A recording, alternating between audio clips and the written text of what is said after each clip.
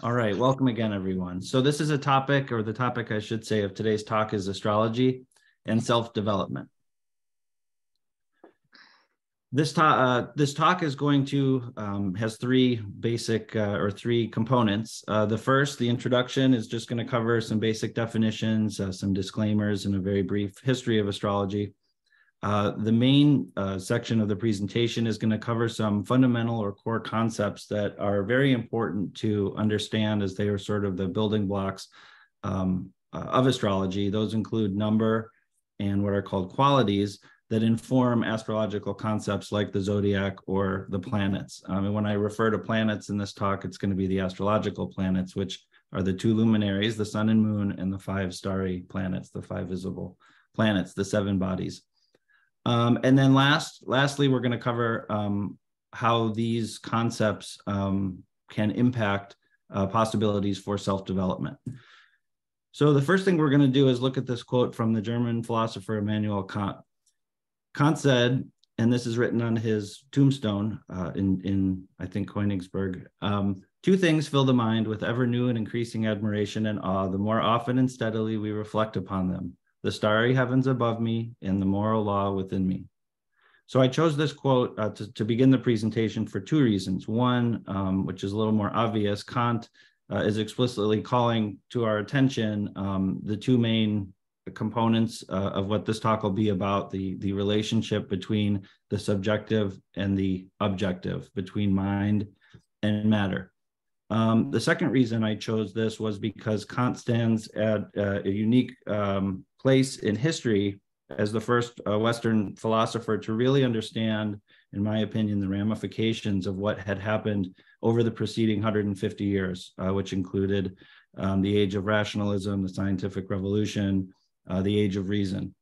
And so Kant really sort of stands looking back and understanding how this was going to really affect and change the world, what was called at the time the new science, how that was going to change everything. And a main reason I wanted to give this talk was to give an understanding of what that world looked like, which included sort of the astrological concept or paradigm before the scientific revolution. We live certainly in a very different time now. I believe that there are aspects or components of that worldview that are valuable to us as human beings. So this is a generic definition from the internet, from Oxford Languages. If you Google astrology, this is the definition that you get: the study of the movements and relative positions of celestial bodies interpreted as having an influence on human affairs in the natural world. And that is, I think, pretty accurate. It's a little vague. I'd like to give a more specific definition that I wrote. That to me, astrology is a language-based art form used to interpret cycles. These are cycles of light via the planets, which disclose aspects of an underlying symbolic order or truth that can be objectively observed and, where applicable, subjectively experienced. And I say where applicable because that would only pertain to looking at astrological charts or horoscopes of people who can have subjective experiences. These are some disclaimers I'd like to discuss very briefly. Astrology is a vast subject. It's not monolithic. What I'm presenting here is just my take on something that's extremely complex and has many, goes back a long time. And there are many astrologies. I'm going to talk about Western astrology, which is an astrology that developed out of Mesopotamia and Egypt and was synthesized in the Greek culture of the Hellenistic period, centered in Alexandria, Egypt. There are certainly other astrologies: Chinese astrology, Indian astrology, Mesoamerican astrology. And I, in no means, by presenting this lecture, am I meaning to imply that what I'm presenting is astrology. That's absolutely not necessarily the case. Astrology is not fortune telling. Astrology is not even a belief system. I consider astrology to be what I would call a heuristic device. By that, I mean it's an approach to problem solving or self-discovery. When you think about believing in astrology, for me, that's like, do you believe in economics or do you believe in psychology? Those are ways of looking at things. And I believe astrology is similar to a social science in that respect. The astrology we're going to look at is tropical. By that, the zodiac is tied to the seasons, which we're going to get into. It's phenomenological. By that, I mean that it's rooted in the lived experience of human beings, and it's geocentric. And so astrology is taken from the perspective of a specific time and location and space. What that means is if humans colonized Mars and we were living on Mars, would we cast charts from the perspective of Mars? And the answer is yes. Also, there's oftentimes a misunderstanding of divination in the ancient world, that divination was telling someone about the future. And that's not what divination really was. Divination was trying to get information about what to do in the here and the now in order to create balance and harmony between the divine or gods and humans. Also, astrology is like flying an airplane. There's a lot of astrological information out there, especially on the internet, and learning a little bit is like flying an airplane, and then you're in the airplane and you realize you don't know how to land the plane. Astrology does have the potential to be counterproductive, if not potentially destructive, when, if not sort of understood in the proper context. That takes a long time, in my opinion, to learn. But I just want to throw that out, that that there is it is a powerful technology, in my opinion, and I certainly encourage everyone to look into it. That's why I'm doing this talk, but just wanted to state that as well. So this is a very broad-brushed look at Western horoscopic astrology.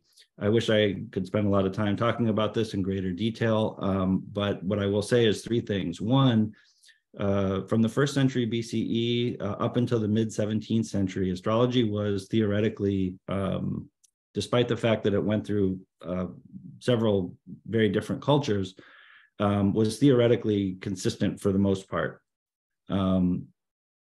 In the 18th and 19th century, astrology lost its institutional support, meaning it ceased being taught at universities in Europe, and pretty much almost died. When it was resurrected in the late 19th century in England, and then later in the United States, it came back in a very different form than what had the 18th centuries between the 1st century BCE and the 17th century, in three ways. One, it was greatly simplified. That's where we get this idea of sun signs and that kind of stuff. That's an outgrowth or modern take on things. The second difference was that it became very characterological or focused on character or personality, more subjectively oriented. And lastly, it appropriated the language of two things: one, psychology, and two, the Theosophical movement, which was the forerunner of what is now commonly referred to as the New Age movement. And that's where some of the ideas that people involved in theosophy got from the East, including karma and reincarnation, and a lot of those ideas made their way into astrology. So astrology never recovered from its being sort of laughed out of existence in the 17th century. This is a copy of a book I have. It's probably the longest book I have. It's 1,200 pages, Columbia History of the World. There's not one sentence in this book about astrology. So I'll just leave it at that. By the 1st century BCE, having taken ideas from Mesopotamia and Egypt, a synthesis was formed. It's a system that is still the main system of astrology, which considers of a fourfold system that's planets, signs, houses, and aspects. In this talk, we're gonna go over planets and signs very, very briefly. We won't really have any time to even touch on houses or aspects. And there were three main uses of astrology. One was natal astrology, or doing charts for things that are born like humans. You could do, of course, a natal chart for a chicken or a dog or anything else that has a beginning. Electional charts, which was the timing, propitious timing for things like getting married or starting a business. And mundane astrology, which was the study of weather and natural events and politics or the fate of nations, those kind of things. The fourth branch of astrology did not come into being until the medieval period. During the Islamic Golden Age, which is called horary astrology. These are the modern names for these, which has to do with casting a chart when a question is asked and deriving an answer to that question from the chart. This is an actual horoscope from the 1st century BCE, where the positions of the planets are written. So we're going to get into now a topic for several slides that is a foundational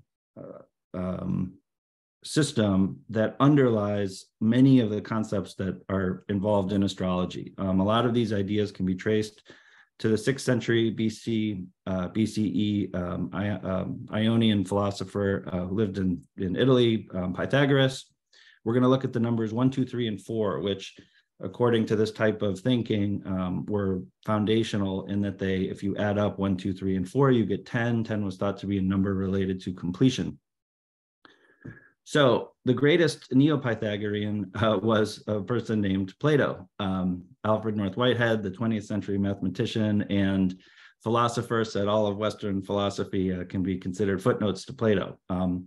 Plato says here in the Republic, the knowledge of which geometry aims is the knowledge of the eternal. Then, my noble friend, geometry will draw the soul towards truth and create the spirit of philosophy and raise up that which is not unhappily allowed to fall down. So these ideas that he's talking about of the eternal versus the sensible, rising up towards truth, falling, these are some of the things that we're going to see moving forward. So we're going to begin with the number 1. The number 1 in this type of thinking, which is sort of a mystical way of looking at numbers, 1 has to do with identity, and that's because 1 is the number that holds the principle that exists in all other numbers. So 1 is contained in all other numbers. 1 was considered to be both even and odd, and we'll see what even and odd mean in the next few slides. That was because if you added 1 to an even number, you'd get an odd number, and if you added 1 to an odd number, you'd get an even number. 1 contains within it the beginning, middle, and end. 1 was ultimate, it was indivisible, it was the artificer and modeler. 1 could be conceived of as being itself, the word, logos, and 1 was could be conveyed as a dot or a point in space or a circle. This is a quote from a Neoplatonic philosopher from the 4th century CE, Iamblichus, who said, 1 never outruns or departs from its own principle, nor allows anyone else to do so, since it shares out its own properties, father and mother, matter and form, craftsman and what is crafted. It is intellect, moral wisdom, being cause of truth, simple, paradigm, and order. So now, what does that have to do with astrology? Well, it has a lot to do in the sense that in an astrological worldview before the Enlightenment or before the scientific revolution, this is the way that the universe was conceived. And the word universe literally means one turning. And so what's important in this slide that I'm trying to convey are 2 things. 1, that the universe was conceived of as a closed system. On the outer ring of this were the stars, or what were called the fixed stars, which was a sphere that was closer to the divinity and was less changing, was more permanent, more immutable. In our world, which was the sublunary world on Earth, was where the 4 elements interacted. It's a place of generation and corruption, or where things are born and die in constant change. And in between those 2 places were the spheres of the planets. Planet means wanderer.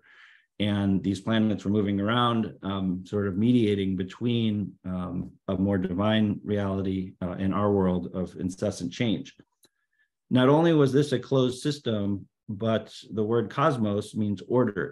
There was an order to this system. Cosmos means good order of this system, of the world. What modern people have, one reason I think that many modern people cannot understand astrology is because unless you are looking at it this way, astrology does not make any sense. So this is a very important principle. So now moving to the number 2, here we go from a point to a line. The number 2 signifies movement and change. It's the first even number. And as we'll see, even numbers have to do with materiality and matter. 2 involves polarity or separation, courage, daring, impulse. You're dividing the circle in half. Has to do with opinion and division. The number 2 is thought to be subordinate to the monad, to number 1, as matter is subordinate to form.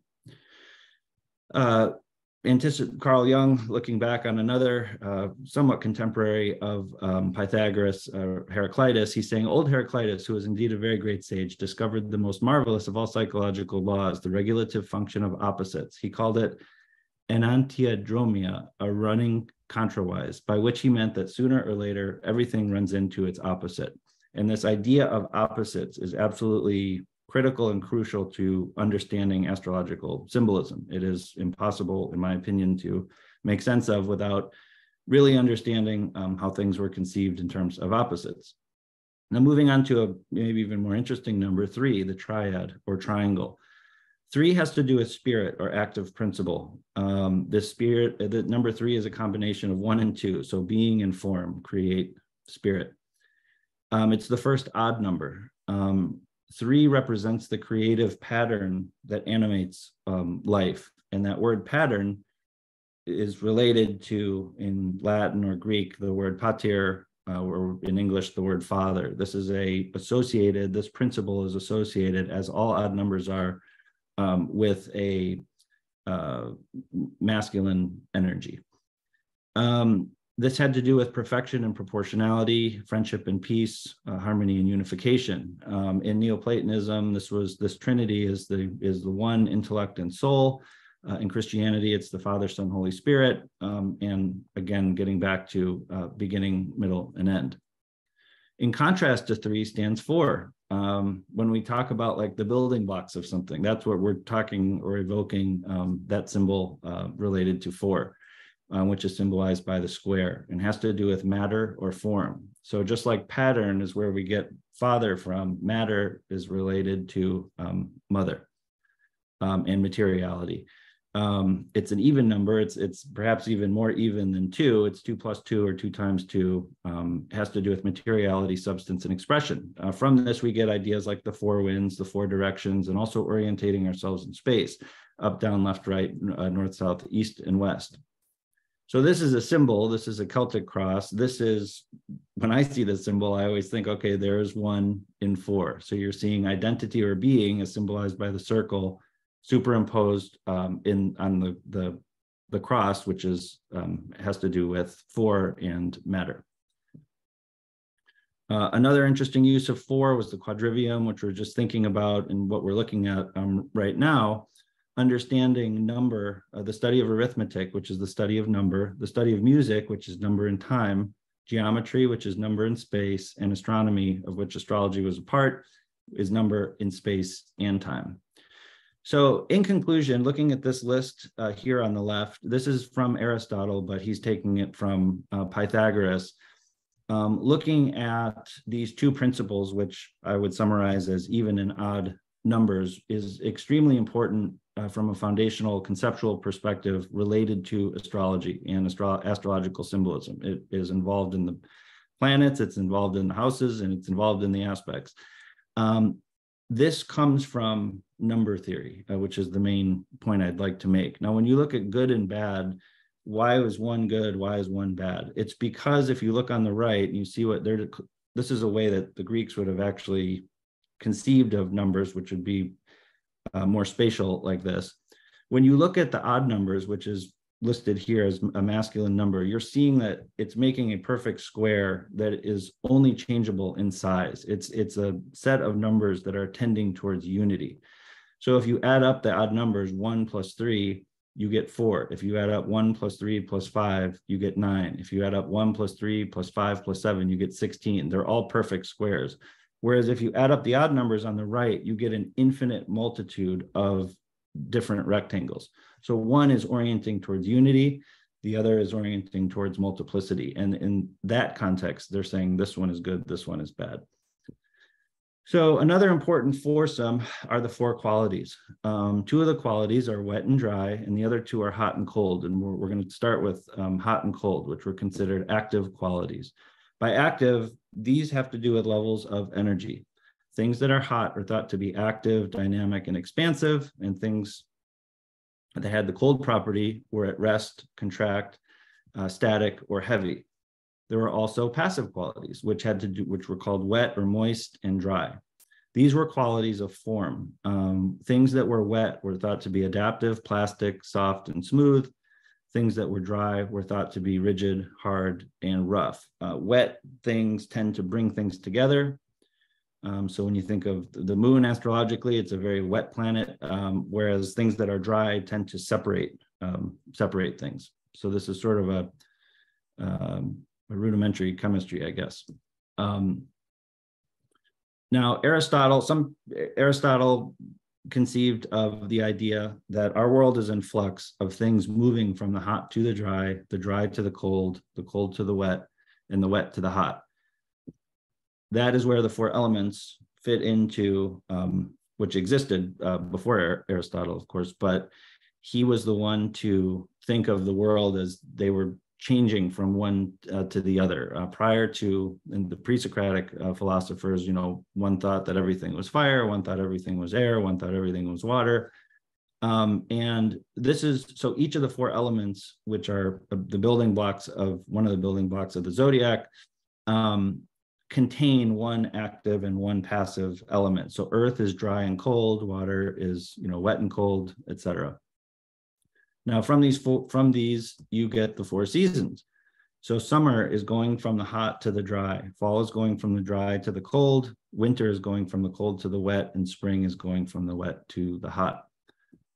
This is where the zodiac comes in. So we're getting now to some actual astrology. The zodiac can be conceived as a circle, as a unity. It's the ecliptic, it's the path the sun takes in the sky, and the planets all stay within that band. So we can think of it as a totality or unity, as represented by the number one. It's a circle, but that circle can be divided by 2, 3, or 4, which are the other numbers we looked at. So by dividing by 2, you're getting the designation of masculine and feminine signs. And then the zodiac really is the 4 seasons, each season having a beginning, middle, and end. So where do the ideas of what the zodiac signs, where does that come from? And that comes from what I like to think of as the pulse of life. So this is an old map, and you can see a sine wave on this map. I'm not sure if you can see my mouse or not, but this sine wave is the path that the sun takes over the course of a year. At the highest part here is the Tropic of Cancer, which is the longest day of the year in the Northern Hemisphere. And then at this bottom part is the Tropic of Capricorn, the shortest day of the year. And at these 2 equinox points is the first day of spring and the first day of fall. So the sun, as it moves through this sine wave, is giving us the zodiac. So the 4 signs that are the middle of each of the 4 seasons are Taurus, Scorpio, Leo, and Aquarius, whose zodiacal signs are the bull, eagle, lion, and angel. And so this is a painting from the poet Raphael, the vision of Ezekiel, which happened to include these 4, in modern astrology books, these 4 signs are called the power signs, because the sun is comfortably sitting in the middle of each of the 4 seasons. The sun is not initiating a new season like in the cardinal signs, and he's not changing seasons like in the mutable signs. These are the quarter cross signs. So the middle of spring, fall, summer, and winter. I just think this is an evocative image. You can also, 12 signs, I like to think of them as in terms of opposites. You've got the Aries Libra axis, the Taurus Scorpio axis, and these are very broad, somewhat simplistic or simplified ways of looking at the signs. But the signs provide the backdrop where the planets can take action and do things. Of course, the moon is the sister of the sun, or the partner of the sun. In traditional astrology, the moon was the most important planet because the moon had the most to do with the here and the now. 1, because she was mostly closely associated with materiality, but 2, because of the swiftness of motion. What she was separating from and applying to in terms of other planets had very much to do with what is being conveyed or what is happening right now. So for example, if I wanted to do a chart for the beginning of this presentation as a traditional astrologer, and by that I mean astrology practiced before up until the 17th century, if you had to look at one planet, the moon would be the one that you would look at. You can see here her 8 phases, which obviously take place every month. That's where we get the word month, from the moon. And here you can see the sun and moon as partners and an image of the sun and moon in architecture. So here on the right, in Washington, D.C., you are seeing visually a representation of the sun and the moon. In addition to the sun and moon, there are 5 starry planets, as I mentioned. Each one of these planets was thought to govern an area of reality, I guess is one way to put it. And were ordered with the Earth in the middle. This is the Ptolemaic view. Copernicus, came along and being proven with Kepler's laws, heliocentric universe. Understanding that the sun is the center of our solar system doesn't change astrology in any way, but it's important to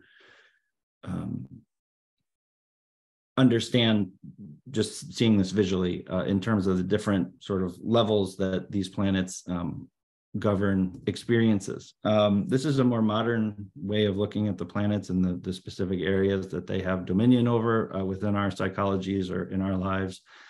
Again, these are very, I don't think they're incorrect. And I think that hopefully any random astrology book you pick up should have some sort of variations on these.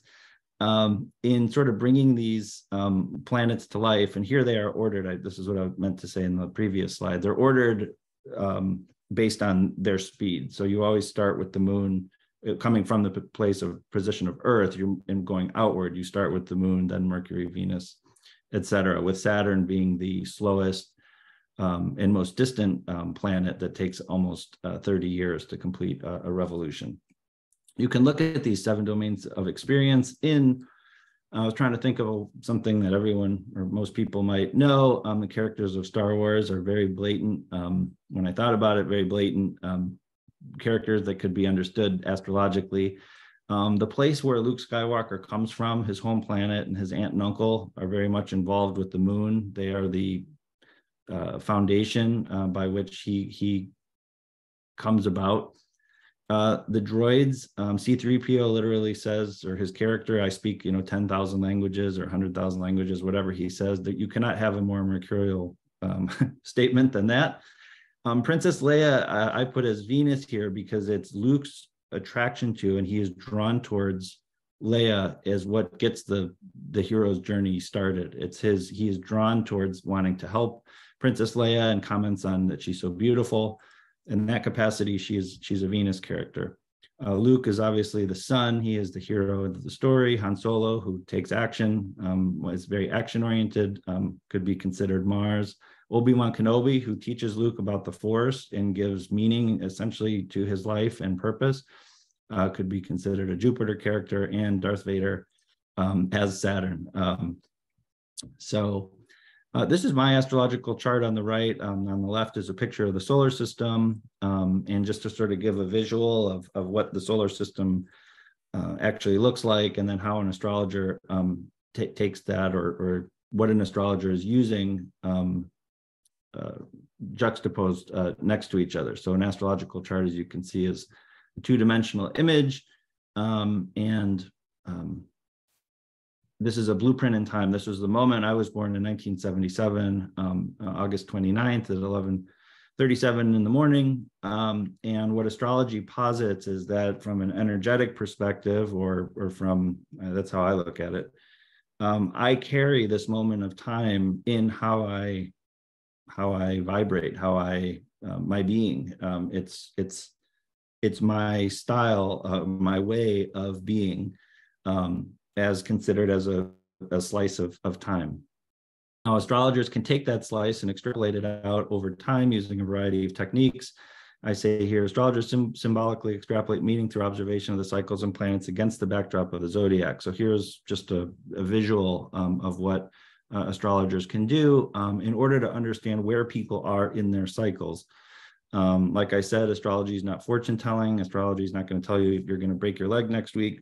But if you get a good dialogue with someone and can understand where they are in their life, or what specific issues they're dealing with, or what astrologers can access information and whether it's in the form of a recommendation or question or dialogue, help people understand what time it is in their lives. So now we're going to get into self-development. There are three areas I think astrology can help with. One is contextual understanding, kind of what I was just talking about, understanding who one is and where they are. Astrology can help with integration and also with purpose. So here's a quote from Lao Tzu, know thyself, or I'm calling this slide, know thyself. He says, watch your thoughts, they become words. Watch your words, they become actions. Watch your actions, they become habits. Watch your habits, they become character. Watch your character, becomes your destiny. So what he's describing here in terms of these little thoughts that then over time turn into your whole life, or what he's calling your destiny. Astrology is a way of looking at what one's orientation or sort of natural predisposition is in that way. And so in theory, to becoming more conscious of who you are, of who one is, you can actually be allowed a greater degree of free will and freedom, because you're acting through sort of enlightened self-awareness. Fate is obviously very real. I believe that when people do not understand themselves as well as they could, that's when you're actually more subject to fate than otherwise. So the four paths, excuse me, that I think astrology can help with in this regard is studying the self through one's own birth chart, studying the birth chart of others and understanding really how other people are different than you are, or I'm sure we obviously all know all our family members and friends and partners or whomever, they're clearly different than we are, see things differently, communicate differently, react to things differently, or care about different things. And just by learning and studying how those around you are different from how you are, you gain a greater appreciation not only of them, but of yourself. Learning the system, that's what we were looking at today a little bit. Even if you don't, there's no way for you as a person that astrology could ever work. Just learning what it was in the system itself is extremely, in my opinion, extremely interesting. And is valuable in and of itself, putting the details aside, or whether it's real, so to speak. And then lastly, the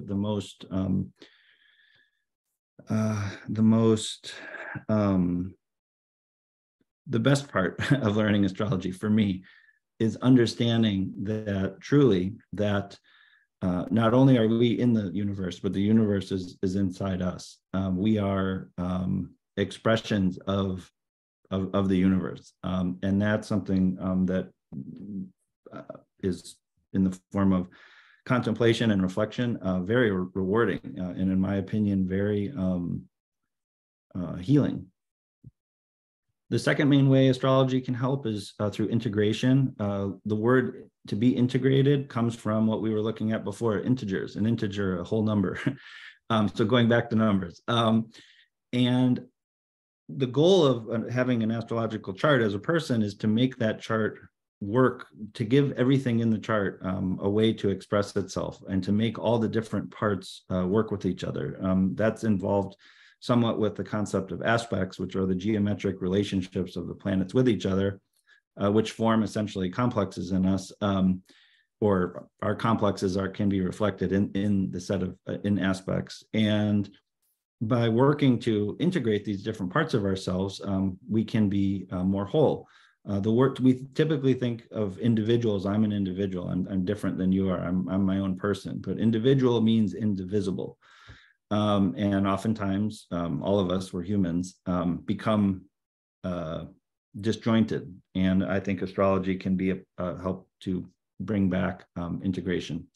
Here's another quote from Jung: life calls not for perfection, but for completeness. And I think astrology can help people understand who they are, and the positive and negative qualities about themselves, as opposed to who we want to be necessarily, or it's a way to come to a greater, more realistic, more sober sense of self.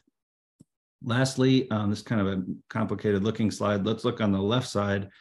Aristotle had the idea of four causes, and these are the four things that are brought up for something to come into existence, into being. It needed four things. the material, so looking at the table on the left, the material cause is the wood that goes into the table. The formal cause is the design or the idea of the table. The efficient cause is the carpentry, the skill and work that go into building the table.